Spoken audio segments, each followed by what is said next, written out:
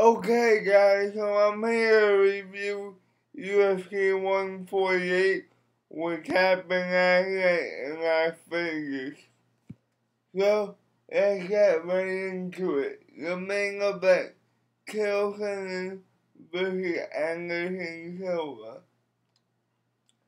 Now, I watched a couple of reviews and and a lot of people in the review were saying when Anderson Silva got taken down, here we go again. That's not exactly what I got, because if you look at the first fight, Anderson Silva wasn't defending. Kill was raining in shot after shot. This fight, Anderson Silva used a couple butterflies. He tried to spray his base with a crucifix, kind of with a crucifix to the leg. He was holding him close to him to where Kill couldn't land shots. Kill was just on top of him, laying on top of him, sometimes smacking his ear, sometimes getting significant strikes. And that's pretty much how I expect the second round. I think that first round, Anderson Silva got caught. He was caught off guard emotionally, and he was so emotional. He wanted to finish him right then and there, and didn't realize that Kill was taking him down. That is my opinion. But the second round rolled around, and Anderson and Kill couldn't go in for the takedown. Anderson Silva blocked it. He goes again, he blocks it again. Right then and there, I knew it was over, because Kill his whole game is based off wrestling, as everybody knows. He's not really that good of a striker besides the jab, so I knew it was over. He tried to go for a spinning back fist after Silva catching him with a right, I believe. He stumbled. Then Anderson Silva went in for the nearby, and everybody knew it was over after that. I think this proves that Anderson Silva did originally have a rib injury, because if you look at the comparisons of the defensive ground game between the first fight and the second fight, it was way different. Kelvin couldn't hang, and he struck on the ground. But my opinion wasn't like for Anderson Silva.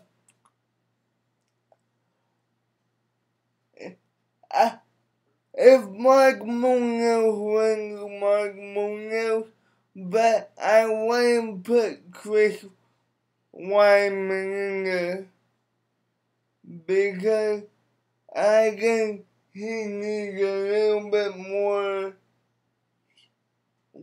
at least one more season fight before he steps in there against Anderson. My top two contenders for silver and Mark Munoz. Or I would give him immediately Hector Lombard to fight if he wins. But on to the next fight. Keo Ortiz versus Forrest Griffin. I'm hearing a lot of people say that Keo won this fight. I don't think he did. Because while Keo Ortiz won I believe it was the first round, the majority of the fight was on the feet, and Forrest Griffin, while he wasn't hurting Keo, he was peppering him with leg kicks and little jabs, which basically controlled the fight. To where if Forrest Griffin really wanted to go in and finish him, he could. Because at the end of the second round, and even at the end of the first, Keo had gas, even though he regained his energy for spurts. So my opinion, Forrest, even though he didn't land significant strikes, he was peppering him.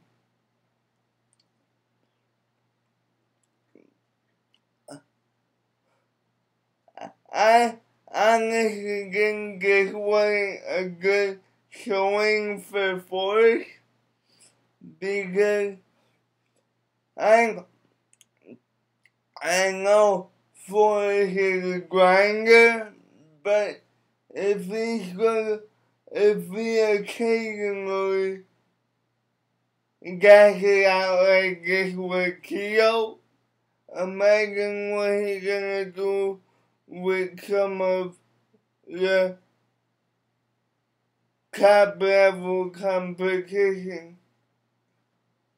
I would put him against the winner of either Ryan Bader or Yoda. That's what I would do. Give him a catch, even though I think he won't win. On to the next fight. Conley versus Patrick Coquet. Now, this fight pretty much went how I got it would in terms of the pace, but I wanted Patrick Coquet. Okay, he was getting peppered with leg kicks to the legs and kicks to the head. But I said in my preview, around the 1.5 round mark, or the second half of the second round, Conley would slow down, and there was Patrick Coquet's opportunity. He didn't take advantage of it.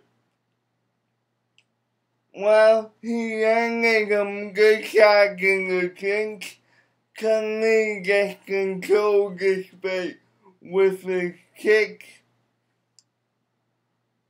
and he did some wrestling near the end of this fight.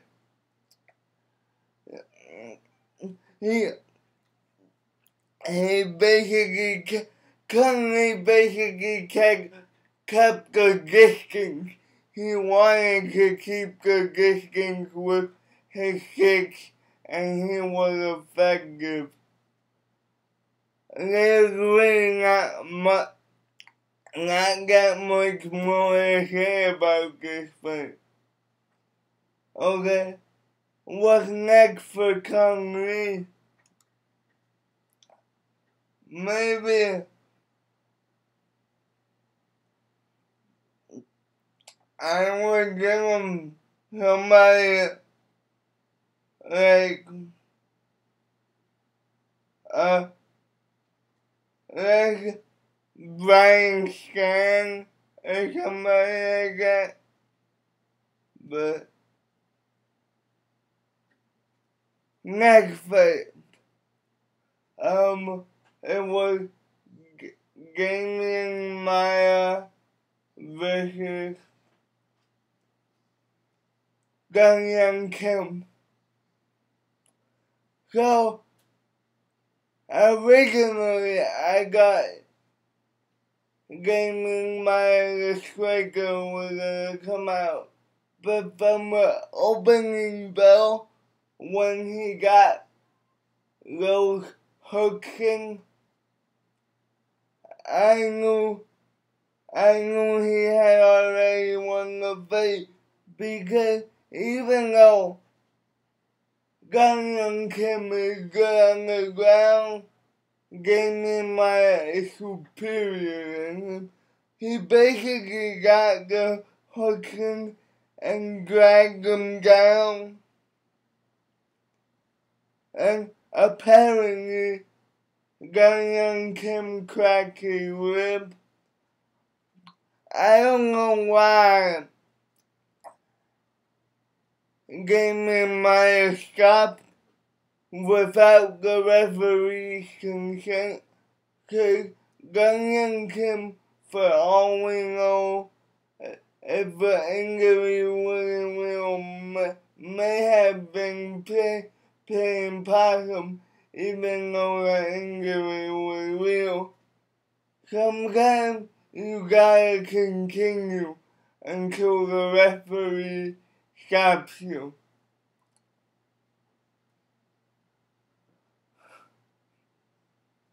For Gaming Maya, I would give him a fight against Koscheck. If Koscheck, I believe he had a fight already booked if he wins his next fight. Next, Ken Mendez versus Joey McKenzie. This fight went way completely different than I got Ken Mendez was gonna take him down and run and pound, and instead he caught a kick and hit him right in the solar plexus, and that crumbled Cody McKenzie, and he get baby hammer fist after that. Now, this is a good win for Ken Mendez, but this doesn't prove anything to me. Really, cause all Cody McKenzie had was a guillotine. So, what's next for Ken Mendez? I don't know, since the featherweight division is open. I really don't know what to say. So, like that. Mike Easton got the job done. It was a pretty boring fight. He landed quick. he got more of a striking, he got going. But there's a fight on the undercard that I want to talk about. Habib Nurmagomedov versus Jason Tebow. Habib really made me a fan of picking this fight because he was physically, he was severely overmatched with the power. He was severely overmatched, yet he pushed through. I'm hearing a lot of people say Deason won this fight. I'm like, what? What are you talking about? Cause if you look at the fight, he was basically an aggressor the whole fight. He was pushing Deason up against the cage, grinding him like a bulldog, like a pit bull, throughout the whole fight. Deason didn't do really anything but land a couple shots. He really didn't try to get off the cage. He really just stood there, basically. So I would have given the fight to Habib. He really made me a fan. I would like to see what's next for him. And that's it for the video, guys. Peace.